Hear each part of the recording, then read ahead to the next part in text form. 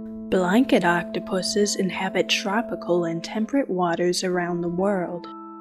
The 4 recognized species make up a genus of open ocean cephalopods that are typically found from the surface to mid-water. They are named for the broad web that connects 4 arms on each female octopus. Blanket octopuses are thought to display the greatest sexual dimorphism in the animal kingdom. Males only grow about 1 inch long, while females may be 6 feet long. Males are among the smallest of all octopuses, while females are among the largest of all octopuses.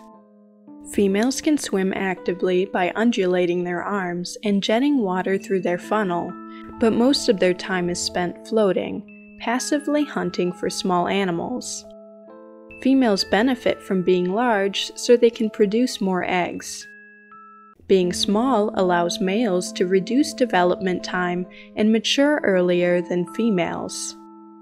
They spend less time searching for food and more time searching for mates. Each mature male has a large, modified reproductive arm called the hectocotylus.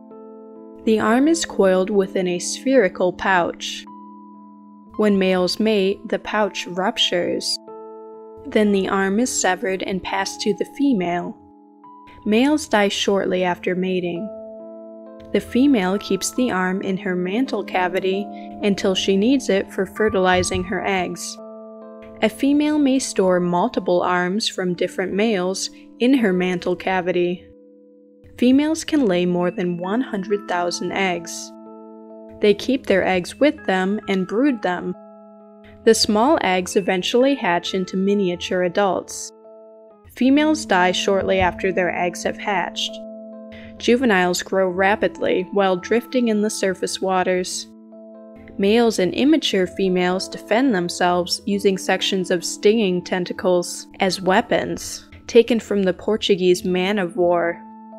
The tentacles are held in the suckers of the 2 pairs of upper arms on the octopus. Female blanket octopuses can spread out their webbing to make themselves look bigger to predators. The webbing of the females can also be torn in order to distract predators, leaving behind a blanket as a decoy. For more marine facts, click the subscribe button.